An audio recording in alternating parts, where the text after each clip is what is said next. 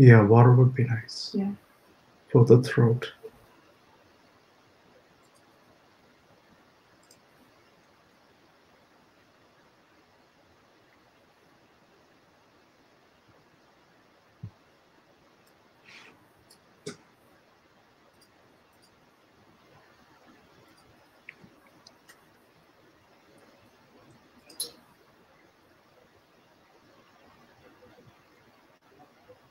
All right. We are live. I can see that on my phone here. So that means, and I see already a lot of people onboarding, and we already have 30 people in just a few seconds. Wonderful. It's been a while since we've been online. In the last few weeks, we've been really busy, building our apps and focusing on a lot of, products and services that we're launching in the market. I have a very special guest actually in this live session. So in a way, it's a beautiful way to start 2021 with a great sort of entrance to one of our solid and robust and reliable partners in the last 2 years, I can say. Let me give you a bit of a brief introduction onto how it started. And this is an example of how a revolution starts slowly and easily. They don't always have a dramatic entry into the market. And I'm sure Falk will explain to you exactly how it is going. Just like the Twitter theme you have, right? How it was and how is it now, kind of themes that you see on Twitter. How it started, how it's now. So how it started, 2 years ago, 2.5 years ago, our head of research, and you guys know her already very well, Dr. Ji Mei. She was doing her PhD at Charité Medical College in Berlin, one of the top medical institutions in Europe and also in the world. And she connected me to Dr. Falk and Dr. Joachim. And Dr. Falk is head of dentistry in Charité. We had a conversation around how to solve the problem of getting to understand the dental data. And there's not much work being done on dental data all over the world. There's been a lot of theoretical research. People have done some stuff. And obviously, from subject matter expertise, we wanted to understand how the dentists are working on this data. My initial conversation, so I was introduced to Dr. Falk and his colleagues. And my initial conversation led to a very pragmatic, down-to-earth, hardworking, and a guy actually is super interested in deep learning, but with his feet firmly built into the domain expertise, which is what medical industry needs. People understanding their domain. Obviously, Dr. Falk is not just head of in the dentistry department. He's also worked with national leaders within in Germany, and is also head of AI for dentistry organization in Germany. But he will do that introduction to you. So after our initial conversation, we embarked on an interesting project that led to some wonderful collaboration. We were able to work on some really interesting models, deep learning models, to understand about not just dental condition, but also pathologies within dentistry, which is not so prominent to people like you and I. So that's how it started. How it's now, that has led to a birth of a startup, which I have followed and I've worked with, and we constantly sort of have conversation with Dr. Falk Schwendicke and his colleagues, and it's slowly building up, and this revolution is actually going to be long and lasting, and it'll lead to some really wonderful things. But I'm sure Dr. Falk will give his introduction himself. So welcome to 2021, our first online workshop in which I myself will sit back and listen and learn more about the world of dentistry through the eyes of a dentist. So introducing Dr. Falk to the audience. So tell us a little bit about yourself, Falk. What are you doing right now, and how did you perceive our relationship and a collaboration? Yeah, thanks, Terry. It's very kind to invite me here, and I'm very happy to be here as the first speaker in 2021. Hopefully, a year which will only go upwards. I think most of us agree on the chances them being quite high compared to last year. Whilst I must say that for myself and also for our endeavor AI in dentistry, 2020 wasn't such a bad year. We had lots of things happening, and Terry, you just mentioned it. We had a startup founded out of the Charité Hospital, a startup for dental image analysis and computer vision using deep learning in dentistry. And I will come to that later on. We founded out a new department here at Charité, unique in the world, with its focused on diagnostics, AI, and health services research. And so we are now on a good trajectory with that. But nevertheless, lots of things are happening around us. And for example, we here at the moment, we are trying to get that startup on track. So the translational pathway is hopefully soon concluded from an idea we had 3 years ago over some kind of sketches and first pilots to a medical product, which is by now already CE marked and will enter the market next month. And that's already very exciting. And on the other hand, we have our academic issues and topics. And one thing which is very much at my heart and also at the heart of us here in our department is the robustness, the generalizability, the usefulness of any deep learning and AI models in medicine. And I think that's also what you strive to do, Terry, and I'm very excited about doing that, and I'm also quite excited about our relationship and work together, and I will touch this very briefly later on as well. Wonderful, awesome. And obviously, to the audience, guys, I forgot to mention, it's an understatement to talk about that the field of artificial intelligence and deep learning is as much as for technologists and technophiles like me, it is something we do it on a daily basis. But we realize that the spreading of awareness of AI and deep learning, including those individual pathologies, whether dentistry, breast cancer, or even electronic healthcare records, and understanding that information through the eyes of a technologist as well as a medical professional, is still looks like sort of a dark art. And we saw that. So me and Falk and a few co-founders sort of looked at it, and this is why, how Dr. Falk through Charité has established together with us. I've co-founded it with him, the focus group that specifically looks into how do we bring awareness. And I'm sure Falk will also give you a perspective of a paper that has been authored by Falk, and I've contributed to it.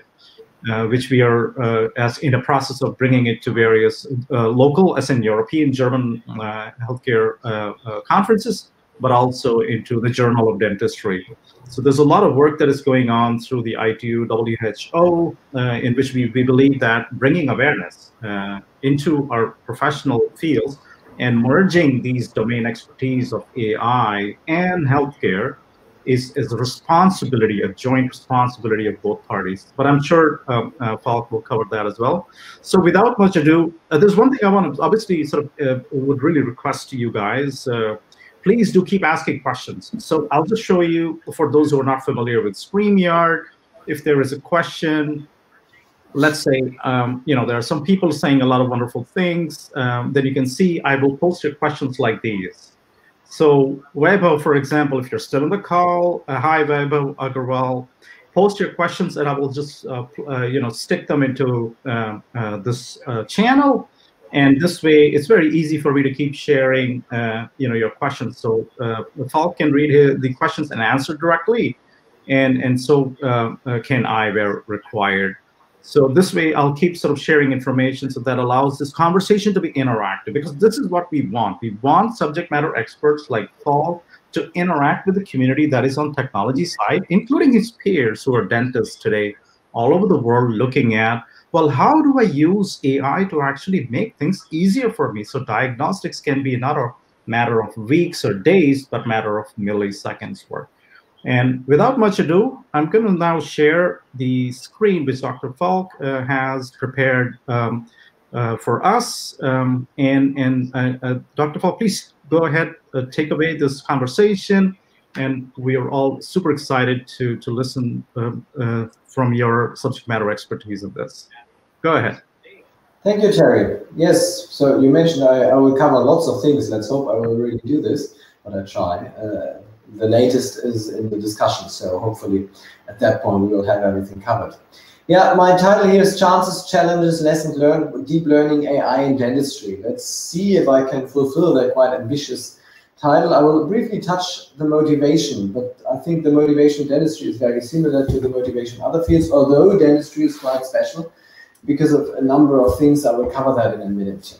Then I will explain to you a little bit why particularly dental image analysis is a cool field, a relevant field, and what kind of solutions we have developed, others have developed, and we are already quite far in the market. There are a number of solutions and applications out there. As I said, the one we founded out of Charité, dentalXr.ai, is one of them, and dentists will have them in their practice.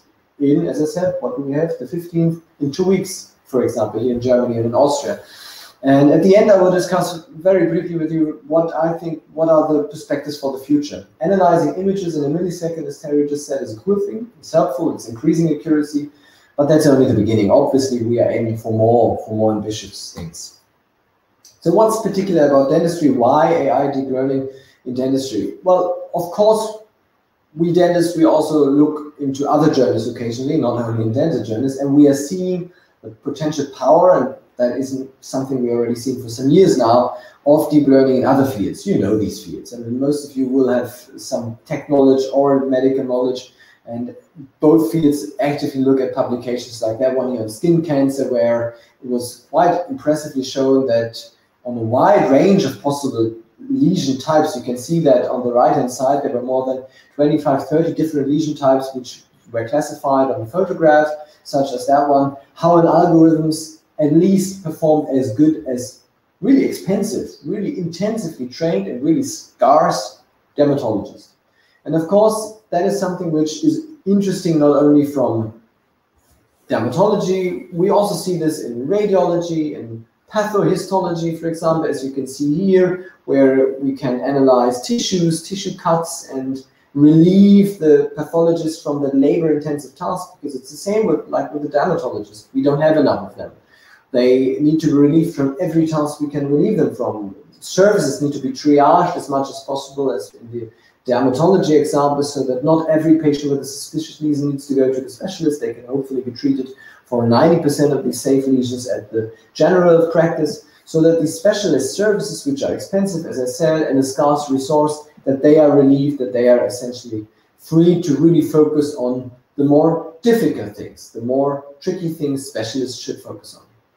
And of course, we in dentistry, we have not a similar, slightly different, but it's possibly comparable use case.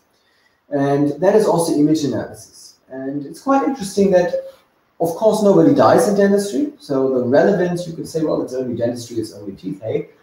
But it's something everybody uses. Everybody has dental issues. Everybody has been to the dentist before. We know that in most European countries and also in the US and many Asian countries, attendance rates to a dentist are 70–80% per year. And you can see that, for example, in the European Union, we have 350,000 dentists, in the US, 200,000 dentists. In China, numbers are not very reliable. They're possibly around 1 million dentists. That's an estimation there. And we have, of course, lots of imagery generated by dentists. And that's something you don't know as a patient at the first, because you're not thinking about it in the first instance. But nearly every patient, average in Germany, gets an X-ray per year. 55 million X-rays by dentists per year. That's by far the biggest medical discipline taking X-rays. Dental X-rays are the #1 proportion of X-rays worldwide. So it's a numbers game. Nobody dies, but it's a numbers game. It's very, very frequent. And if you look at a typical dental X-ray like that one, we see a second thing. It's not only a numbers game, there's lots happening. It's not a small spot of a lesion of your skin. There's lots happening on the dental X-ray. You have 28 teeth, you have caries, you have infections around the tip of the root, you have bone loss, you have fillings, crowns, you have the sinuses, you have nerve areas, you even can see calcifications of the vessels here. So lots of things a dentist can look at. The problem is with that diagnostic we are doing right now, it's a standard diagnostic, but it's manual, it's subjective, it's time consuming. And we have the numbers to show that. We know, for example, that dentists are missing 3 out of 4 carious lesions, early carious lesions on radiographs. So they don't spot early carious lesions in many instances because they're busy, because they're hard to see as well, and of course because a dentist is not a trained radiologist. They don't have 4 years courses of radiology. They have 1 semester of radiology courses because they are also surgeons. They need to fix crowns and fillings. They need to be oral diagnostics and oral medicine specialists. So it's just one small area of expertise of a dentist. And that's why they are not perfect, to say it at least. And as I said, we see they miss stuff. We also see that if they need to diagnose and report that image, it takes time. We are doing this in our clinic, and we measured that for a number of our dentists, roughly 8 to 10 minutes to document such an X-ray. And of course, it's also very difficult to talk to patients about this because these X-rays are just black and white.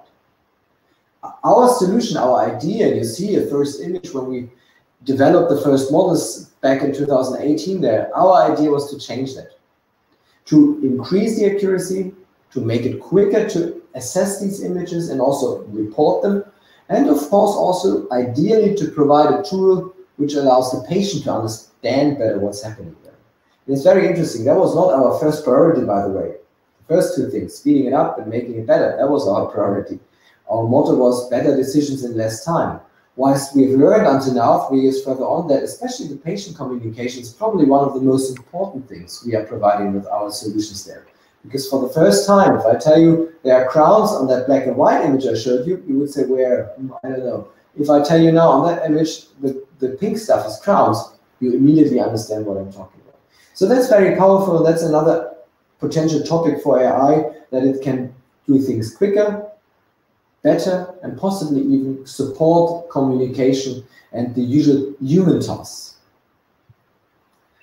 Our tool which we developed, and that is probably something which you will see with many tools, basically is a stepwise tool. And at the moment, you still have to upload an image to a web browser, but from the 1st of February on, as I said, that tool will allow seamless integration into the existing workflow because we have combined our tool with a number of already existing software suites in the dental practice. Within only a few seconds, the image is transformed. That's how it was supposed to look about 2 years ago. And you can check our website, dentalXr.ai.com. It looks fairly similar. It looks a bit different. I think we made a number of improvements there and also, of course, optimized it in the daily workflow. But that's what we envisage to do, to detect bone loss, fillings, nerve canals, retained teeth, caries, infections, everything within seconds. At that point, where we developed the tool, we hope 20 seconds. By now, we have optimized it to 3 seconds. So the dentist can even not do anything else in the meantime. He can just wait there, upload, and within 1, 2, 3, he gets it back. Fully augmented in the way you're seeing it here with an overlay and also with that tooth map at the bottom. So there are many, many different machine learnings running in the background. There are models detecting and classifying teeth because only then you can assign the different findings to the specific teeth. That's very different from what you need, for example, in dermatology. There you only need a classifier. We have models which segment, of course, restorations, but also models to detect caries, to detect apical lesions, infections at the tip of the root, and a number of further things. And at the end, after interacting with that system, after checking findings in detail, the dentist generates a report, which is automatically then passed on to the existing systems, the patient management system, the communication system. So it's really something which fits perfectly into the existing workflow, which is scalable, and which by now has accuracies which are similar or even higher than the dentist. Of course, what we are seeing is there are images, there are cases where we are not as good as we want to. That will always happen because they are really tricky cases. But on the other hand, I sometimes see images, and I see a lot of images which we analyze because nearly all of them at this stage where we are at are checked by myself. If dentists are uploading images, I check what they do there, and everything is fine. So I get a quite good feedback. And I'm quite surprised about a number of things which I would have missed. And then when the machine checks it, I then am guided to that specific area and I can double check it. And in many cases, I think, well, true, I would have missed it, but it's really there. Now that I'm guided to the area, now that it's highlighted, I'm really seeing it. So we think, as I said, we are generating quite a lot of value. I spoke about accuracy, I spoke about the time savings, and I spoke communication. Of course, and that is something I want to highlight at this point. Of course, this is at the moment all done on retrospective data. So we are testing our accuracy In the traditional way, everybody of you is testing accuracies. We are training and validating the models, and then we are testing them on a whole test set.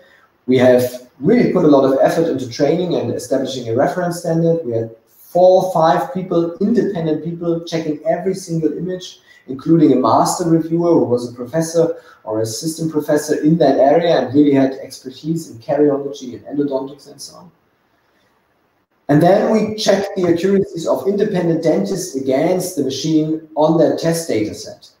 And as I said, we can show similar accuracy like experts for detecting infections, much better accuracy than experts for detecting caries. But what we can't really show is what happens with that kind of information in the next step. What does the clinical dentist in his practice make out of our tool?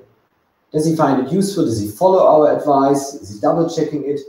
Is this making him faster? Is it making him slower? What happens in the long run? Does he take other treatment decisions? What are the cost implications over the next years? Because of course, everything I do today has sequels tomorrow, 1 year later, 10 years later, in many cases, 30 years later.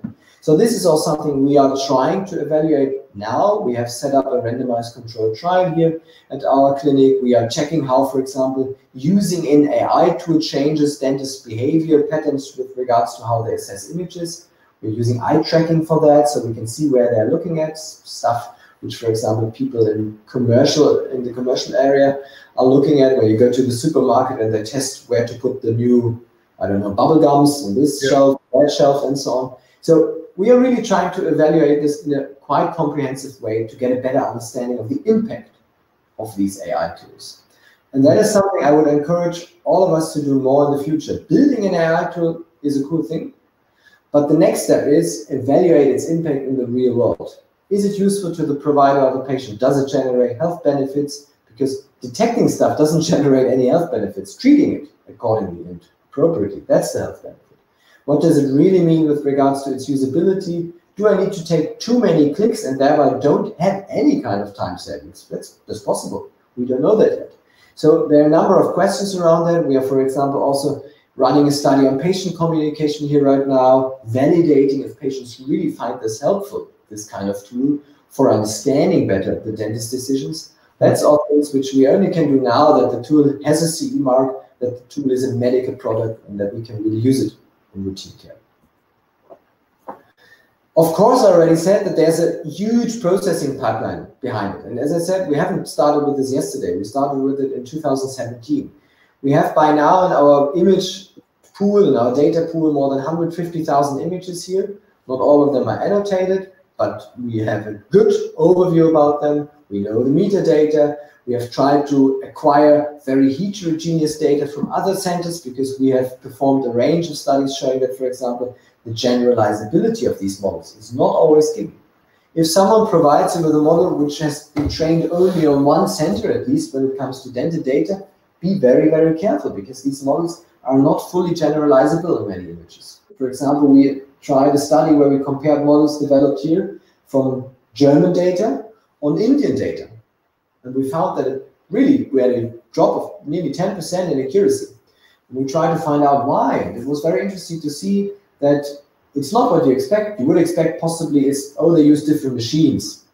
And we showed, for example, that the Indian imageries were much more contrasty and brighter. Okay, that could have been the reason, but it wasn't. We tried to adjust for that. It didn't make an impact. What it was essentially was that these deep learning networks, they're so powerful that they're also learning correlation structures. So, for example, when they detect a caries or an infection around the tip of the root, they know that this happens only on specific teeth, usually associated with restorations, for example. And that's something which was very different in India. They didn't have a lot of restorations. They had the same prevalence of the disease. It was as common as in Germany, but it was hanging in different people. And that was very interesting, and I think it's something which I would like to highlight to you, that we should do that. If we want to make these tools more robust and better, we should do that. And that's exactly at the heart of what Terry mentioned, that WHO focus group AI for health. That's exactly what we are doing there. As you can see here, we then annotated these images. We use around 7,000, 8,000 images per use case, per pathology. And then we developed a range of models, really using nearly every existing type of models out there. And Terry helped us with one of these models to train and develop them. I will come to that in a second. And we developed models, for example, you can see them here, for segmenting teeth using both bounding boxes, but also masks. This was one of our first decisions, and to be honest, it just came out by accident that we had at the end a data pool containing both bounding boxes and these masks.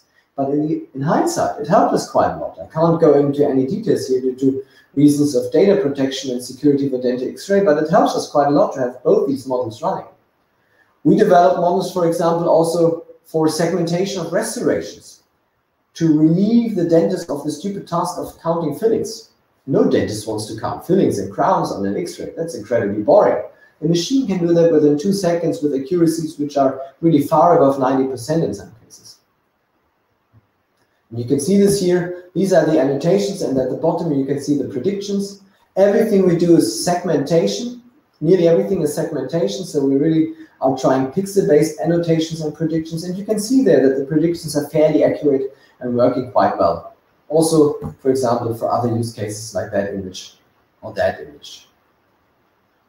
You can see there, these are the intersections over union, which are a little bit harder to interpret for me as a clinician. I don't care about pixels, I care about entities, fillings and crowns, but they're fairly robust and we are improving them permanently. And I think overall, that is something which works quite well. And as I said, we also developed models for detecting caries. Caries, you all know caries, hopefully not too many of you had caries, but maybe if you're in the younger generation, your parents or grandparents had caries because it was very frequent at that time. And you can see that again, our values are not perfect, but quite okay. And we validated them against experienced dentists. 7 independent dentists checked 140 test images, and we let the CNN, in this case it was a unit type CNN, run on the same images, and especially the sensitivity was much better. Especially the sensitivity to detect early caries lesions. And that's, for me, quite fascinating. The model, the CNN, was nearly similarly sensitive on early caries lesions, minute changes in the dental hard tissues, only some pixels affected, and advanced caries lesions, big caries, easy to detect. Dentists, of course, as you would expect, showed more difficulties in getting the early stuff than the advanced stuff, which shows us that obviously these models have specific strength we could employ if we really tailor them according to the use case and combining it with the domain knowledge we have. And that's something we are actively doing right now. We are also developing models, for example, to not only say there's a caries, but to say there's deep caries, there's a middle deep caries, there's a very early caries, which then allows us in the next step to provide the dentist with treatment options. And then we are stepwise moving away from a pure detection tool towards something which may even change the treatment workflow, which may improve what dentists do with that information. That's then where, from my point of view as a clinician, that's where it really gets exciting. Because we are not only getting him better in diagnostics and making him quicker, we are hopefully also improving the therapeutic options he has and guiding him towards doing the evidence-based things which we know and which we have available there. And we have other models. I don't want to go into too much detail there because I think it's not too exciting to show you all the models. On periodontal bone loss, it's very similar accuracies, which are, you can see this there on the right-hand side. The pink spots are the dentist's operating points, and the models are the RSC curves there. You can see that the models in this case were better, but they were also not worse. But they're, of course, much faster. They can guide the dentist to tricky areas. They can assist him. And for the problem of apical lesions, as I mentioned, we worked with Terry. We developed a model which also showed quite satisfying accuracies there. Of course, sensitivity is something we can still improve. You can see the predictions in blue and the annotations there in red. But overall, also something which is a solid basis to improve, and we are doing this right now. We are scaling up, especially for the apical lesions, the number of images and their heterogeneity to improve the generalizability as well, because this is a very tough task. If I tell you, find these spots at the tip of the roots on these images, without the boxes, you would be lost. And we find this with the dentist as well. Detecting these minute changes in gray values, and it's only a few pixels, that's difficult. And that's something where I think we can support dentists, but we can also support them with other stuff they don't see daily, like cysts, like tumors in the bone, osteoporosis, or as I mentioned, these calcifications of the big arteria here at the, below your jaw. This is basically a risk factor for stroke. This is something a dentist doesn't see daily. And by adding to these, I would say, rather base case models I presented to you, adding some more, you could say ORCID models, stuff which is not too common, but really, really generating value if you find it and not overlook it. This is one of the next tasks we're having, and we, as well as many other research groups in the world, like people from Korea and so on, we are trying to push that quite a lot and develop things there. But as I said, that is only the first step. I think developing an assistance tool for automated diagnostics is only the first thing. What I really want to do, where I really want to go, is something different. I want to basically use, and this is where dentalXr.ai, our company, is going as well. I want to use all the data which we have. And that's the exciting thing about dentistry. We have lots of data.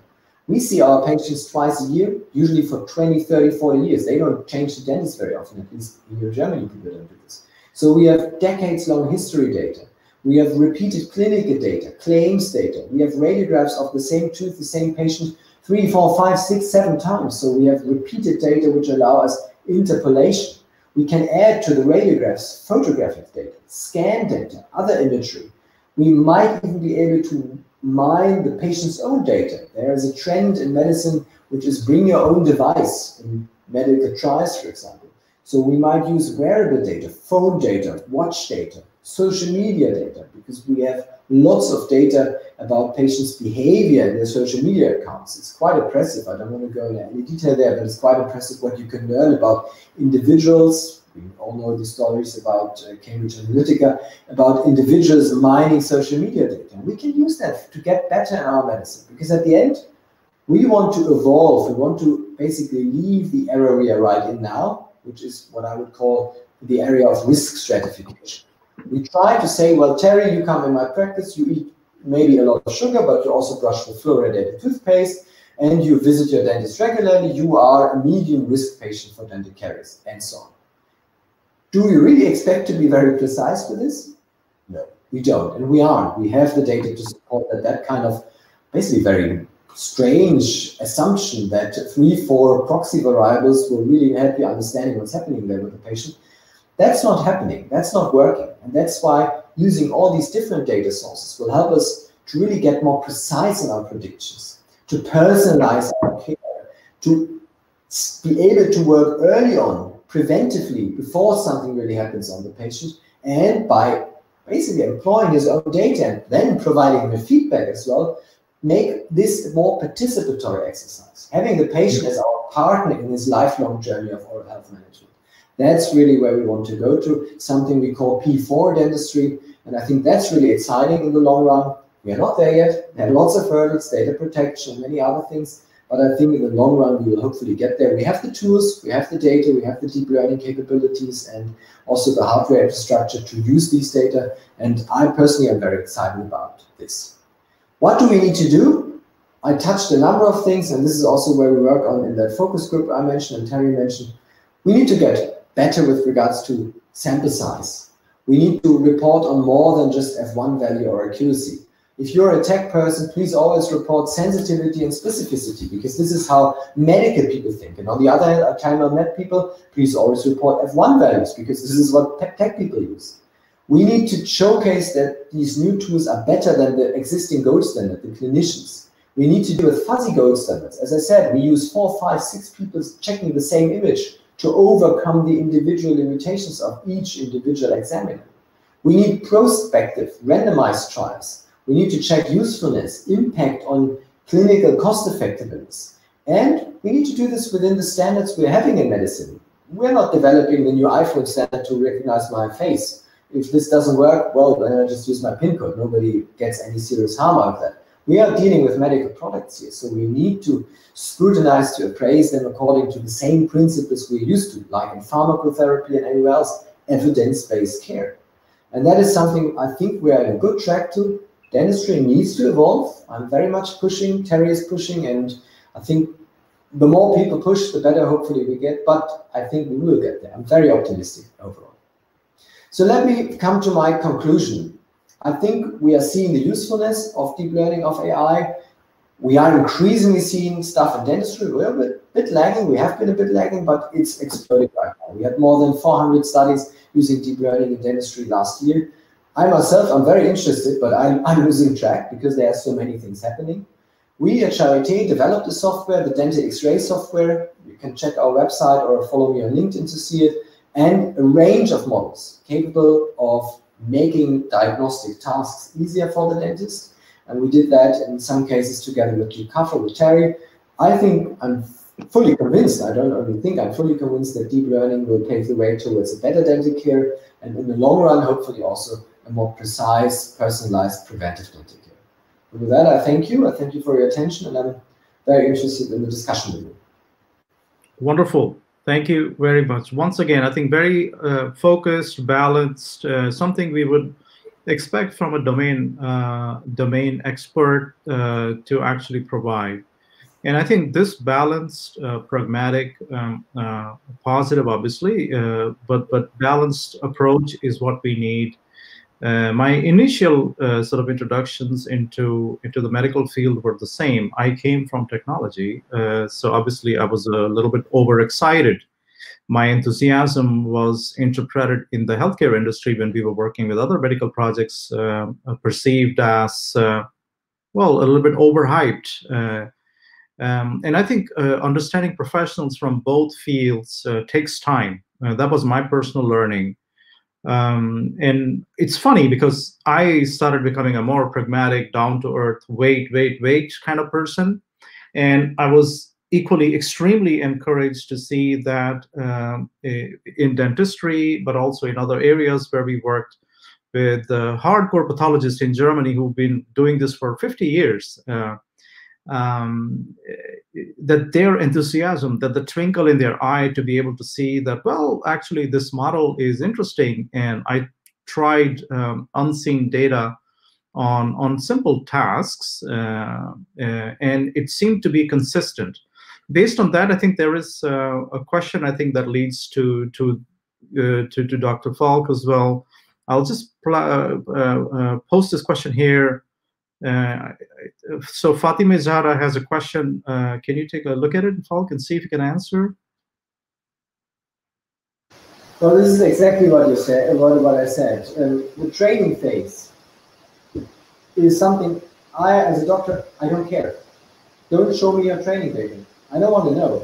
And I think people who show that accuracy in sample, in the training sample, and not anything else, that's something which was possibly interesting and relevant 3-4 years ago, when we wanted to see if these models learn anything, because we didn't know. But by now we know they do learn stuff, but the training data itself is absolutely useless for the clinician, because he wants to know the performance of new data. So at least what you should do is you should have a holdout test set to demonstrate the value, and everything I showed you here so far had that. We had holdout test sets for these applications, and otherwise you wouldn't be able to go through the regulatory phase anyway. And ideally what you do in the next step is you test it not only in one test set, but on different test sets.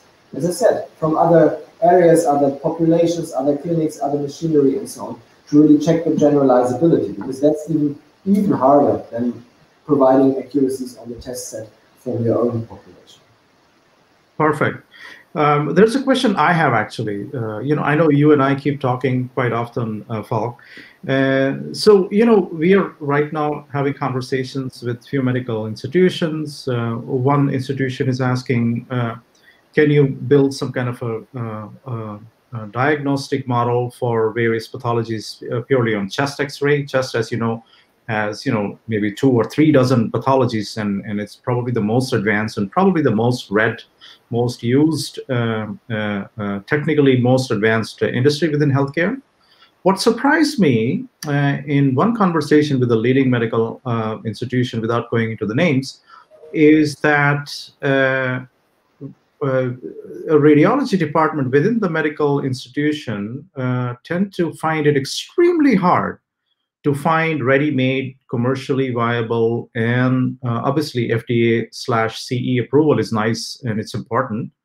But it surprised me that even large vendors today, and I'm talking about the largest vendors who are the big players in Europe and in US, are still not ready with even simple solutions which these radiology other departments can purchase, subscribe to, and have some kind of a service from these large players.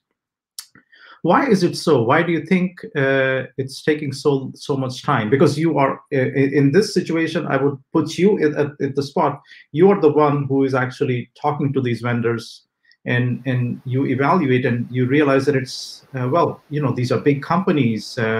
These large European companies who sell medical equipment, devices, and all that.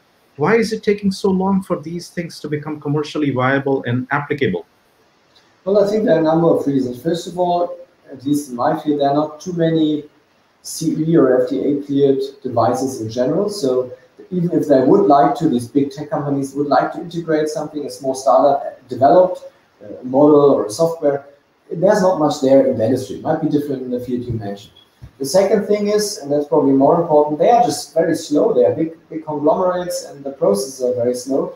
We are talking to all of them as well when it comes to dental radiographs. They are interested, but they are slow. And the third thing is they are cautious as well. I mean, they obviously, many of them have the stance, we are that big and we are quite powerful. We don't need to be the first. If we are second, third, or fourth, that's fine for us, but we want to offer quality.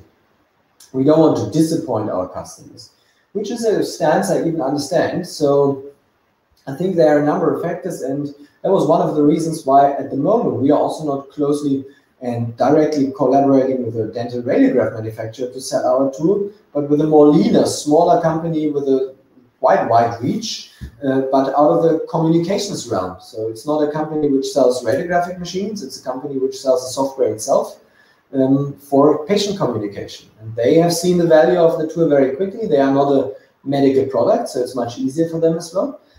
So a number of things are coming together there, and I think probably we need to wait 1-2 more years until these bigger companies are coming down that route. And until then, I'm sure enough there is some value. I know you're building a startup as well, and because I talk to dentistry clinics around the Netherlands, and my initial questions are indeed the speed of doing mundane tasks like you said, counting fillings. All these things is another extra hour or 2 hours a dentist is waiting for. I'm sure that these solutions are definitely can be used as a second opinion, and then eventually when you start gaining trust, let's say your application, the dentalXr.ai, a clinic which serves 10,000 customers in this region, would be more than they can actually quantify the use of this tool to actually save those hours, and hours saved is money earned. Because dental clinics are private clinics, they get some subsidy from the government, but largely me, you, all of us, we visit these dentist clinic. So in this time of 2-3 years, I'm sure we can use applications like you are building or other applications because they will continue to improve over time, and they will probably be far, well, I cannot say reliable than the big players. I'm just saying that you're putting all your energy and thought and technology into building this tool, so you have an initial advantage above these bigger players, right? Well, I think we do, and I think they acknowledge that. On the long run, of course, they have a good level because they have such a market reach. But nevertheless, I think the most powerful advantage we have is the knowledge, because you usually learn the stuff the hard way. The model itself is something you can probably develop, but the knowledge how to get good annotations, how to basically optimize the sample you annotate, and then how to build a model which has a useful clinical scope, because you can build very accurate models which are maybe very, very sensitive, but not very specific, and then produce just false positives. That's something which I think is valuable knowledge, and you can't just replicate that easily, even if you're a big company. Absolutely. Wonderful. I think this is a great advice to the medical hospitals. And I was kind of surprised with it was actually coincidentally one of the person I know in the Middle East, and they said, well, big players say that you have to wait 3 years. I said, wow. So what are you going to do in those 3 years? So fortunately, it's great. We see a lot of companies. Yesterday, I heard Paige, Paige, That's a big player. They just raised $100 million. So we are only hopeful, and again, this is that pragmatist in me saying that we are only hopeful that some amount of that capital invested will lead to advancement into these into healthcare field. Because maybe it's a sidetrack comment, but what we are seeing is in the Netherlands, I'm sure in Germany it may not be very different. Younger people are avoiding to actually choose healthcare as a profession, even at school, at university level, because the problem is this: they say there is so much bureaucracy. I cannot be a dentist. I cannot be I don't know how you say it in English, a doctor for children, because 80% of my time I'm just in bureaucracy, paperwork, computer screens, and filling reports. So I think if technology can start squeezing that 80% to maybe 40%, and then 60% we can actively work with patients, only then we make advancement in improving patient condition. So I think, having said that, I know that there's not much time left. There's one question I would like you to answer, but having said that, I know that it's a great step you've taken to forcefully, and I know you spent so many hours publishing. I'm really excited to see. Sometimes I find it like, wow, is Falk the only dentist in the world publishing so many papers? But in a way, it all comes to my email, so I read it with tremendous pleasure. It's a great pleasure to be sort of with you also in the World Health Organization, trying to work towards making this. But there's one question of this another gentleman, which I think you would also like to answer, and it's a last question since we are running out of time. If you could answer this as well.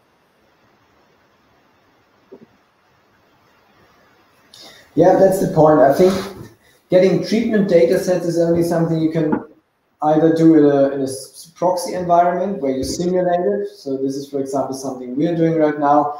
We're simulating, just imagine you're not having our AI tool, and what would you do now? And then in the next step, we are simulating you now have our AI tool. What would you do now? And they can use it, and then they can tell us, okay, this time I'll replace a filling or whatever. And we're doing this in a randomized, controlled, paired trial. So we hope to get some insights. But of course, it's not reality. This is it's a fake approach, basically. It's a fake setting. They know that it's not reality. And if it's their practice, if nobody looks them over the shoulder, and if there's maybe a business to make or whatever, that might influence what they do. So the real data you can only get from practice-based research, from prospective, maybe not even randomized, but cohort trials where you follow up what happens when people use that tool. So we need these tools to be medical products, and then we need to employ them in practice and see what people are making out of it. Wonderful. Oh, there's another question this guy has, so I'll just quickly. Can ICD codes, that is a help, and does that have treatment intention study? Well, first of all, in dentistry, ICD codes are not regularly used, although they exist, and they don't necessarily have any kind of treatment related. What we see is we could use OPS codes in Germany, for example, or for hospitals, we could use DRG codes if you have them. So yes, absolutely, using claims data and somehow linking it is a good way of doing that. But I don't know of any study really using an AI tool and then afterwards comparing maybe the claims data before and after. I haven't seen that before, but it's interesting. But like I said, we